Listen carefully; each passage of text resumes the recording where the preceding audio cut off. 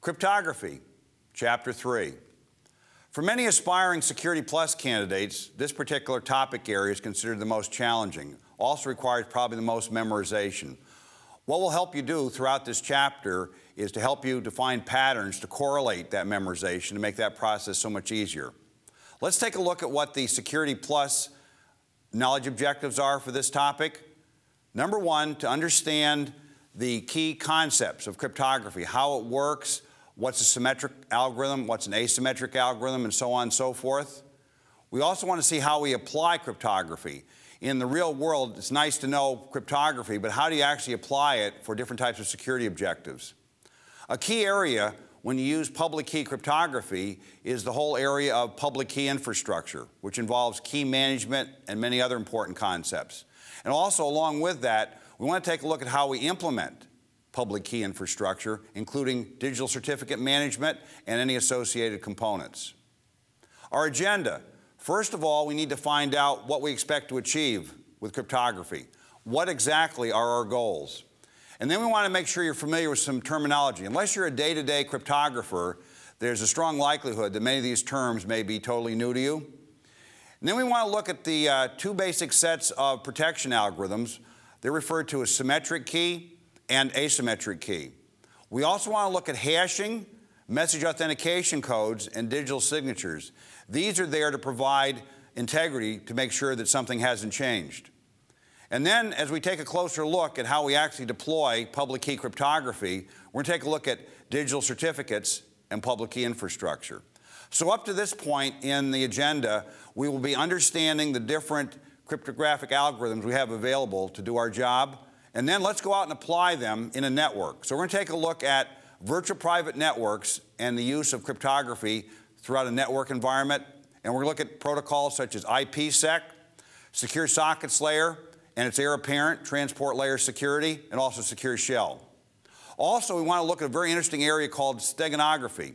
It's really not cryptography, but it is another method for hiding data. And then we'll wrap up the chapter with the high points you need to be intimately familiar with for the exam, and we'll also point you to review questions. So first of all, what are we trying to achieve with cryptography? What are our goals? One of those, the one that most people are familiar with, is to maintain confidentiality. We want to make sure that unauthorized parties cannot access information unless we want them to. Another key area is solidly verifying the authenticity of a message and who sent it. Another key area is to ensure that something hasn't changed. In another part of the course, we talked about forensics. We talked about how to preserve the evidence to prove to the judge and jury that the data had not been altered from the time that it was gathered from the PC that's in question. So integrity is a very important goal of cryptography. And finally, non-repudiation. Non-repudiation ties in with electronic commerce, where, for example, now that bigdeal.harry.com is so successful, he wants to throw this big party, and he ordered 100 cases of Coors and then claims he did not make that order, but by using non-repudiation, saying, sorry, Harry, you actually did order those 100 cases of Coors. Now, let's first of all make sure we understand what the term cryptography means. It's the art and science of hiding the meaning of communication from unintended recipients. Now, we can do hiding over a network. We can also do hiding when we've stored data.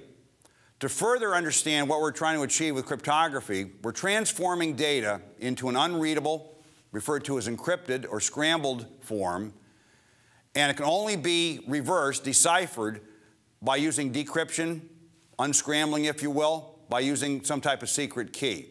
See, a lot of folks, myself included, from time to time, we fall into the trap of calling all of this encryption. But in reality, encryption is only half the process. That's the scrambling act.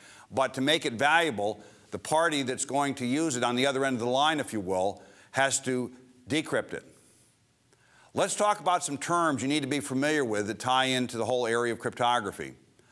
Another term for encrypting data is the term cipher, the process of taking plain text and turning it into ciphertext in reverse.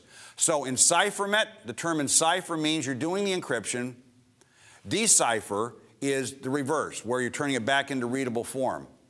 The starting point and the ending point are clear text, sometimes referred to as plain text, And the actual encrypted data itself, the data that's in unreadable form, is referred to as ciphertext.